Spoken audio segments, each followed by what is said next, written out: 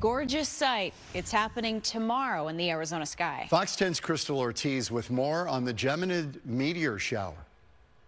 Hey guys, the Geminid meteor shower, it peaks over the next several days with the best viewing coming between Wednesday night, tomorrow night, right through Thursday morning. That's when we're talking those bright, beautiful white streaks throughout the sky, making for just a gorgeous sight and a stargazer's favorite time of the year. So let's talk about some of the expectations when it comes to this meteor shower. Like I mentioned, the peak viewing, that's going to start about 10 o'clock on Wednesday evening, and it'll last through around 4 a.m. on Thursday morning. Now, no moon means very good visibility for the shower. When I say no moon, I mean the moon will have already set below the horizon by the time everything is peaking. On top of that, this is known as such a great shower because there can be up to 120 meteors per hour that you can catch.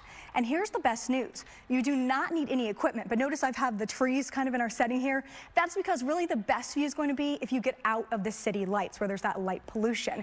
Either going to the fringe of the valley or up into northern Arizona will be the best spots to catch a glimpse. So let's talk about the forecast when it comes to Wednesday night into Thursday morning. Now we do have that chance for a few rain or snow showers in the northeast edge of the state, but notice everywhere else, no cloud coverage out there, 7, 8 o'clock at night.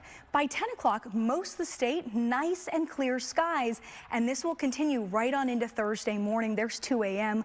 Looks great for viewing for the Geminid meteor shower. So temperature-wise, it will be chilly. If you're trying to catch the view late at night in Flagstaff, look at midnight, 25 degrees. By 4 a.m. on Thursday, 22 degrees. And then check out the numbers in Apache Junction. It'll be cool there too if you're getting outside of the valley. By midnight, around 48, 4 a.m. on Thursday, that temperature falls to 45.